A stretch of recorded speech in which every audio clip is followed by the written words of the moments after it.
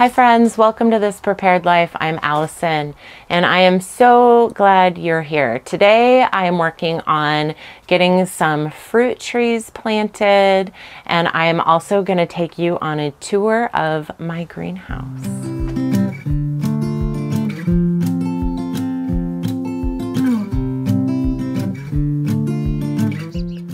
I am planting fruit trees today, and I'm just going to get a little bit done at a time. This is a big process. We bought 7 new fruit trees yesterday to replace ones that the voles had eaten, not over this last winter, but the winter before. And we did not buy bare root trees this year because we wanted to get bigger trees that had larger trunks that the voles couldn't chew through. So last winter we actually went around and hardware clothed everything, so we did not lose any trees this last winter, which I was super grateful for. So we paid the extra to buy larger trees that are ready. They're in pots with some soil, and so I'm going to get those into the ground. And we have a thunder and lightning storm coming, so I'm going to see what I can get done before that happens.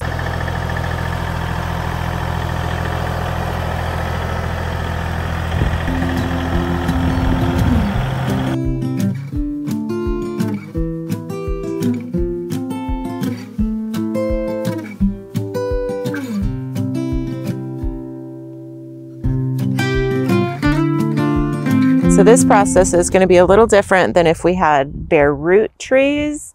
With bare root trees, you don't have a ton of roots that are coming off. You do have usually a good main root, but the nursery said that these trees most likely are going to have a lot of roots. So I am digging my hole the depth of the pot, but twice the width. And I am also amending our soil with, I have some bags of chicken manure that I found on clearance at the end of last garden season. They were $1 a bag, so I grabbed as many as they had. I have some of those, and then I also have some bags of potting soil to amend. Our soil is super sandy. So right now it's pretty moist because, you know, winter has just ended and the snow is melting. But as soon as this starts to dry out, the soil is gonna just turn to pure sand. So I'm gonna amend a lot of this hole with that chicken manure and the bagged potting soil that I have left over. And then I will mulch this as soon as we have some grass clippings.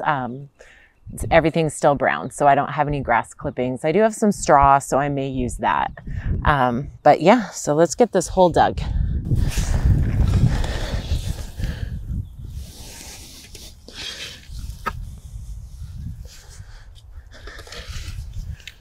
It is really easy digging in this section of the garden, which I am super grateful for. Some sections of our property have a lot of rock, but this section is mostly sand. So let's see what that looks like. Kitty, you're gonna have to move. Oh, that came out really easy. I thought for sure I would need Joe to help me with that. But yeah, so the nursery guy said, make sure that you cannot be too rough with these trees. Before I pull this apart, I'm going to make sure my hole is the right depth. I'm actually a little too deep, so I'm going to add some dirt back. So I don't want it too deep because I don't want the tree to sink and compact down into the hole. So this is some potting soil that I had bought at the end of the season on clearance, and I am just mixing it in to add some organic matter into this sandy soil. If I buy something at the end of the year, I typically won't use it to, say, start my seedlings because it has sat in a shed and sometimes it can have bugs in it and things like that. So I won't put it in my greenhouse, but I'm totally fine with using it out here to plant these fruit trees.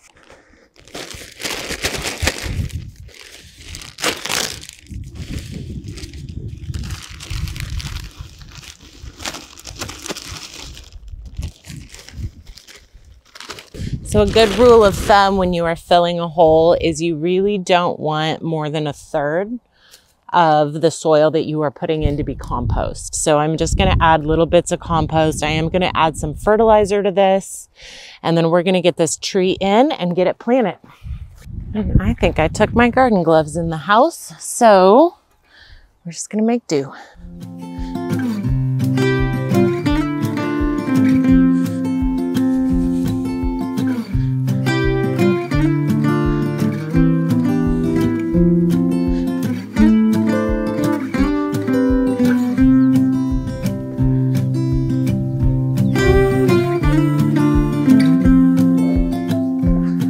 So see, now I've got too much dirt, but I think as I wiggle these roots, a lot of that, loosen them, a lot of the dirt is gonna fall away, so.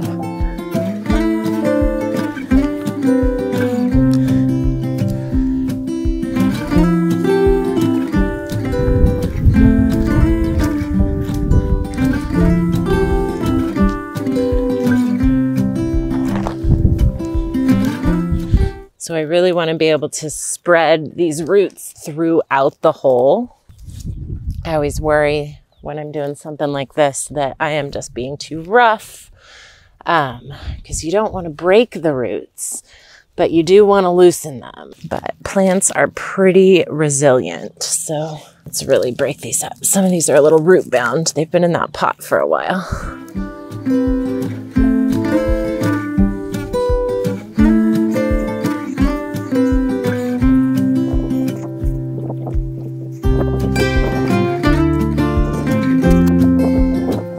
Every year, never fails, I ruin one pair of pants. So this pair is going to end up being my garden pants for the year. That guy's a little crooked. Let's fix that.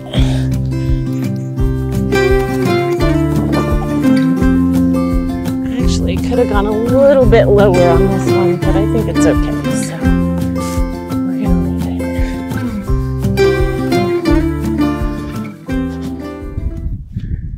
The larger grass clods I use to make kind of a ring around the tree.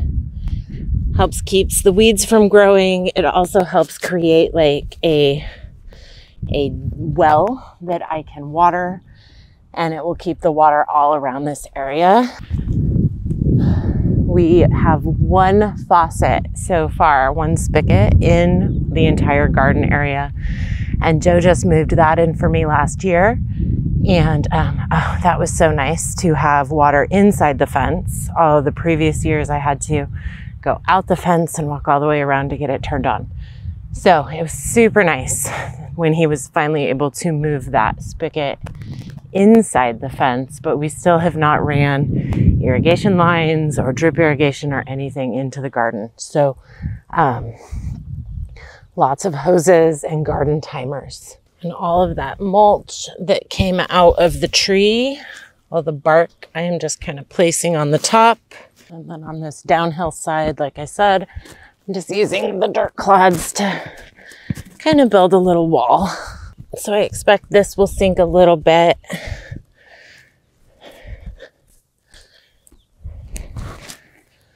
But not too much, because I packed that down pretty good in there. And then give this a good drink of water and a mulch, and we've got one fruit tree in. This one is a 20th century Asian pear. So let's get the rest of these fruit trees planted.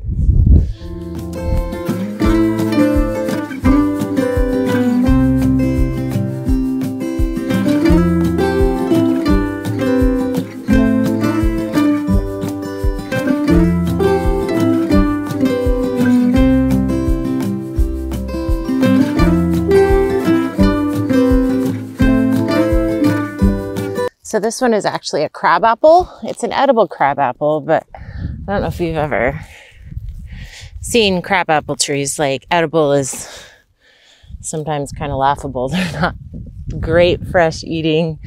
And even the edible crabapples are pretty tiny. So, but we got this one as a pollinator, and also because we have bees. So it will bloom for a considerable amount of time and give the bees something to eat. And it also blooms fairly early. You can see that this one is already leafing out, and the nursery we bought it from is local to us. So this tree overwintered here in our climate. But it is about 5-10 degrees warmer where the nursery is. So, but having a early food source for bees is important for us here. So, and I'm just loosening these roots again. I don't know if my hole is big enough, but we will see. Whew, that's heavy. No. Okay, so let me get this out.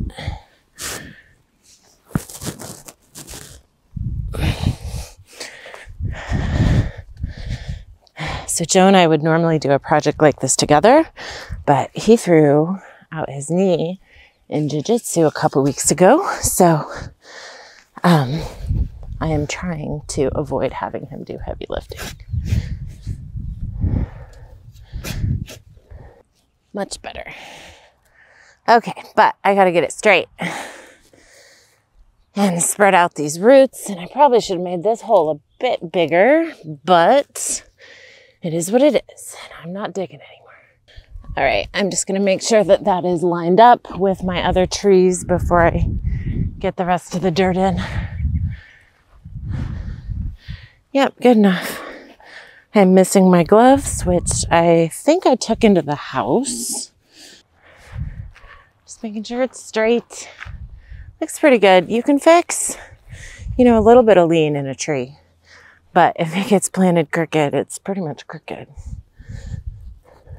So I'm just packing this dirt down in between all these roots and laying any big ones out flat as I go so that they're not all bunched up.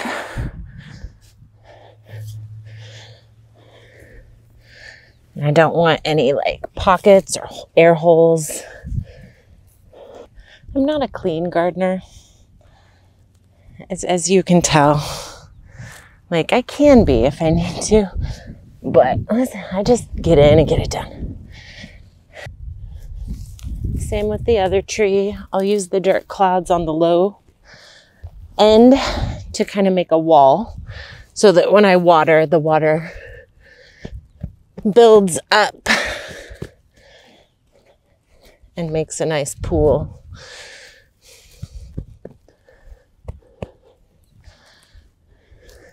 And I do try and flip them upside down so they're not just rerooting. All right, I am gonna add some compost to the top of this. The end of garden season, end of spring, is a great time to check your smaller grocery stores for clearance garden items. Last year at one of our little local grocery chains, I got those bags of chicken manure compost and then also a bunch of bags of beauty bark that had been marked down to $1 a bag. And so that's just a great deal. I am able to save in my budget because everything we're doing slowly, as we can. So I'm gonna get some of this bark on that came out of the pot, and then this one is done. And see how I did. Is it crooked? A little bit, but we'll see what happens as it settles. We don't need gloves, though. It's also why my manicure never stays nice. I rarely ever get a manicure. I went and got pedicures with Kid One, which is my oldest daughter, and she does not live here with us. And we were visiting, so we went and got a pedicure and just spent some time together. And on a whim, I got a manicure, and it was not 24 hours later, it was ruined. So I never get a manicure. So So our orchard is on year, let's see, this will be year 3 of the orchard. We moved in 2020 from Southwest Washington State, and that we moved in the fall. And so that first year, our entire goal, we called it year of the garden. And we got the fence up. This was all horse pasture before. So we got the fruit trees in. That also happened to be the year where the temperatures were insanely high. We had all of these brand new fruit trees. The temperatures were in the 115-ish range, and they really suffered. So we had a hard time in that first year on our orchard. And then the second year of the orchard, the second winter, the voles came through, and we lost, I think, 8 or 9 trees where they either chewed. So the snow level was over the tops of the trees. So they just went straight up the trunk and ate the trees, or they ate them straight through the bottom. So that was year 2 of the orchard. Also a hard orchard year. This last winter wasn't bad. We didn't lose any trees. I was so thankful for that. We did hardware cloth and protect them from voles. So that was a bonus. It was a huge snow year, but the hardware cloth went as high up on the tree as I could to the bottommost branches. So that protected the trunks, and we didn't have as high temperatures. So we didn't lose any trees this last year. So that is the reason we opted to go for the bigger trees that are not bare root trees, even though they're cheaper. The first year we bought bare root trees for the nursery, we bought them online from. The trees were between $20 and $30-ish each. The second year we bought replacement fruit trees, they had gone up to $39 to $69. And this year, all the trees were $59 to $79. I can go to the nursery and buy a tree that is many years older, already established, has a large trunk for anywhere between $89 and $149. So with the amount of loss we have been having, and the price of fruit trees online, it just made way more sense to buy them locally. And an added bonus, I'm gonna grow potatoes in this pot. So we decided that we were gonna cut what we grow in the garden this year. Just because we just want a little bit of a break. So we're only planting our raised beds and then taking care of the perennials that we are either replacing or already established. So none of our in-ground gardens will be worked this year. And I say that knowing full well I am going to do more than I think. Like, I'm not growing potatoes in the ground, so I'm going to plant them in pots. There's always a way around. And I don't know why I'm finding a way around, considering I'm the one who came up with the idea.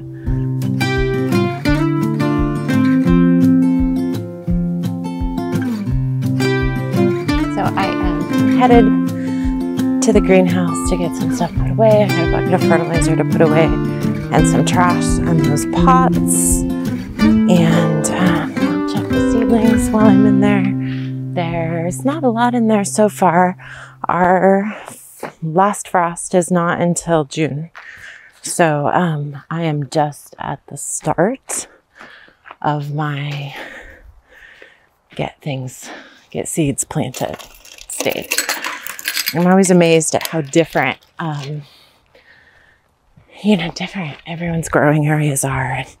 And, some people are harvesting right now because, it's going to get so warm that their cabbage isn't going to grow. And I'm just planting things. So the difference in garden areas are also, it's just always so fascinating.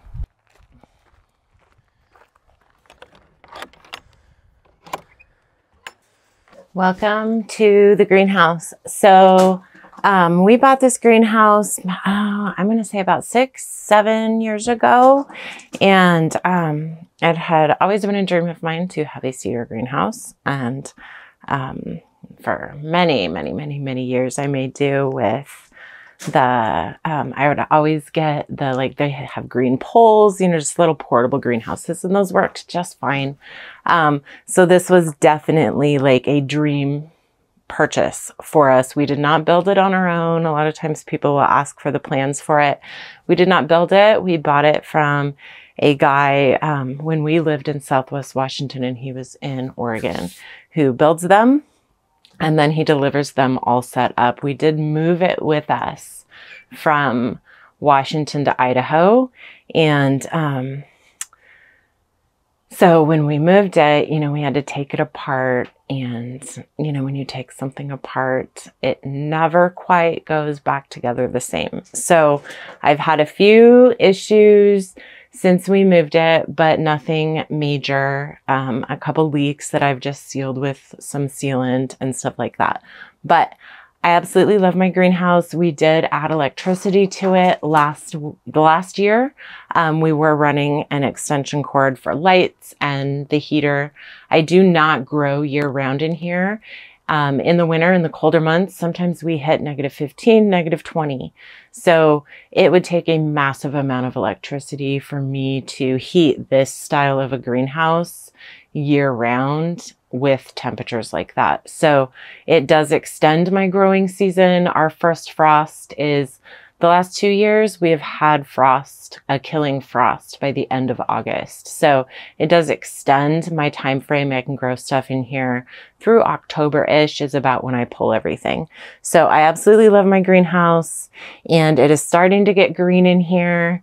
And I cannot wait for it to get full of tomatoes and peppers and all of those yummy, delicious things I cannot wait to eat this year. So I thought I would just take you around and give you, so electrical box. In hindsight, I should have asked them to put that outside, but it is what it is and we are not redoing it. So I have electrical that runs all along the top and I only have electrical on this side of my greenhouse. Because this side is southern facing and it gets a lot of sun. So as my plants get bigger, I move them over here.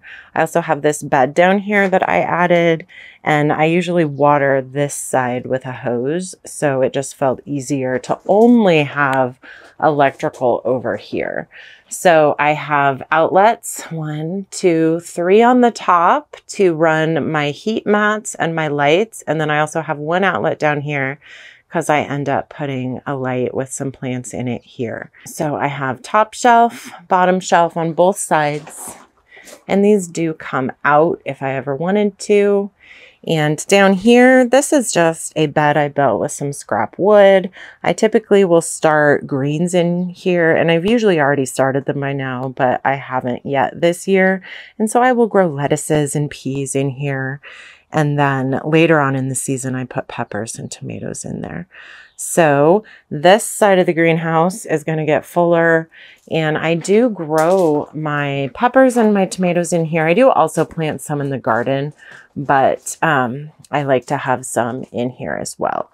I just use a radiator heater set on low, and it is on a thermostat. So that's how I heat my greenhouse, and I only heat it when I have seedlings in here. So the heater is in here typically about March and April and maybe some of May, but rarely. I'm usually probably turning it off by then. So this is kind of my main workspace. I have all of my pots. I do have a stool because sometimes it's just nice to sit in here. And this is just a little tray. It comes out and I can pot up seedlings here. I have, you know, all my little tools and supplies and bins of things, garbage bag. And right now it's full of soil because we didn't have anywhere else to put it. And when we went to Costco, we picked up a bunch. So I have a lot of the soil in here. I do not have water in my greenhouse, but I do have water close by. This is a little shed and I keep a lot of garden stuff in that. So it's convenient. And then I have a window in the back I can open. You can see I just have an absolutely lovely view from my greenhouse. And that was not intentional. It was just a happy accident in placement. You can see this window opens up and I have a view out my greenhouse window. So a couple other features of the greenhouse, it does have a fan that is run on a thermostat. And so when it gets above a certain temperature in here, that fan kicks on. And then another feature are these vents. And these vents are actually, they're not electric, they're wax, and there's wax in here that as it heats up or cools down and contracts and expands, it opens and closes these vents. And I think that that is a great feature. You can see vent on each side, vent on each side. So there are also ventilation here on the bottom and one over here. And then this door opens into a half. So I will oftentimes keep the bottom closed and the top open to keep the cats out. So I do have to stain the greenhouse to care for it. And usually about once a year, once every 2 years, I stain the inside and I try and stain the outside every year.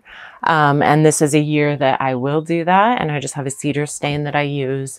I give it a good scrub down and let it fully dry, and then I stain it. The fall is the best time to do that, when it's empty, if I can catch it before we have freezing temperatures. So it's like a game of what's the weather going to do to cooperate to care for the greenhouse. But I absolutely love my greenhouse. It is one of my happy places on our property. I love to just come in here. It smells lovely.